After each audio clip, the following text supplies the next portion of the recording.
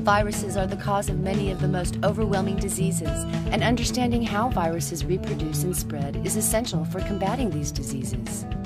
Professor John Yin and his collaborators at the University of Wisconsin in Madison are combining observations made in the laboratory with powerful computer modeling techniques to study viruses in different ways. The process of viral infection, for example, is one that Professor Yin can visualize directly in his laboratory. Currently, we can begin to look at how infections spread in the Petri dish, kind of a pandemic in a Petri dish. And what you visualize is one cell initially getting infected, and then later, as the infection spreads, other cells being infected. A viral infection starts in a single cell, but can quickly grow to involve other cells, tissues, people, and even countries in the case of an epidemic. Because there are a number of physical and mathematical similarities at each level, computer simulations can be used to study virus growth and dispersion. Here we have potential for mathematical models at the level of the cell, where the virus is reproducing itself. There's another level at which the virus is spreading from cell to cell. And then there's the other level where infected humans coming in contact with non-infected humans can spread. There are mathematical models that describe these at all levels. The goal in modeling the individual mechanisms of the virus is to allow researchers to predict the collective behavior of those mechanisms in the body. One nice kind of simple analogy for thinking about the parts is if you take your car apart, right? You take all the parts and you lay them out, you'll have thousands of pieces. But based on those parts laid out there, you can't predict how they interact. You can't tell me how fast can this car drive. You can't tell me how many miles per gallon it'll get.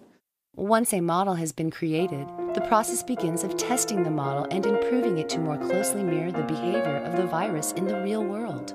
It's a process that can take a lot of trial and error. So we might do the experiment and say, well, we're off.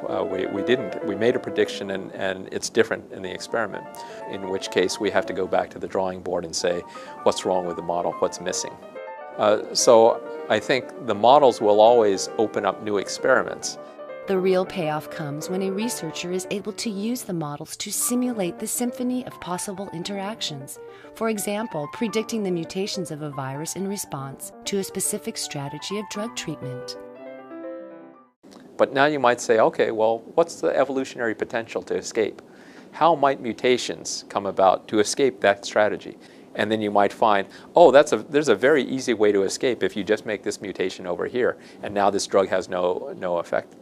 On the other hand, there might be another drug for which you can't find any escape mechanisms. And you go, oh, that might be there's some potential there.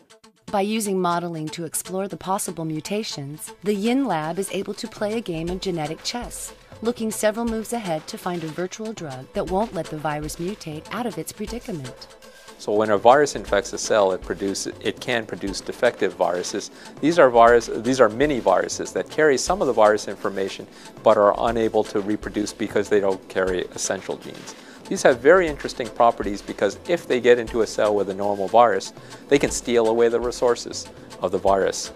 So the defective particle becomes a parasite of the virus infection. So you can think of the virus evolving away from drugs, but there might be drugs that we can eventually develop that will co-evolve with the virus. Professor Yin believes it may be possible to harness the virus and its genetic machinery to treat and perhaps eventually cure disease. One strategy is to explore using viruses to kill cancer cells without killing healthy cells. So one might be able to exploit the difference between healthy cells that can communicate distress and change their susceptibility to infection, and cancer cells that in some cases cannot communicate. Then you could imagine letting a virus loose in the presence of healthy and cancerous cells and selectively killing the cancer cells. Professor Yin's approach brings together the viewpoints of the biologist and the engineer, giving him a unique perspective. So we're trying to unify ways biologists, physical scientists work together. They bring different cultures, different ways of working, different assumptions, and where we recognize that there's an opportunity for these different perspectives to create a more unified, integrated picture.